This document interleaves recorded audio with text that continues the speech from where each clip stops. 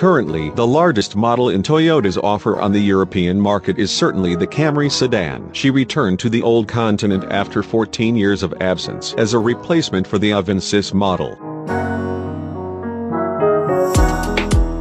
The Japanese manufacturer presents an improved version which is now visually compatible with the rest of the offer.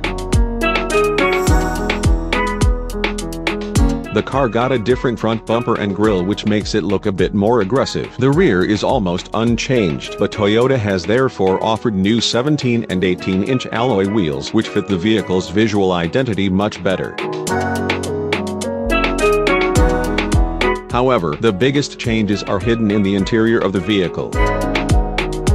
Now there is an infotainment system in the interior with a touchscreen with a diagonal of 9.0 inches. The software itself has been improved, which is now faster and easier to use. We offer new materials in the interior in a combination of wood and titanium.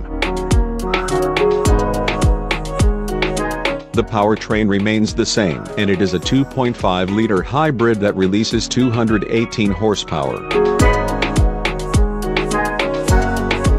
The price of the restyled Toyota Camry is still unknown, but it is expected to be slightly higher than the current one, which starts at €34,400.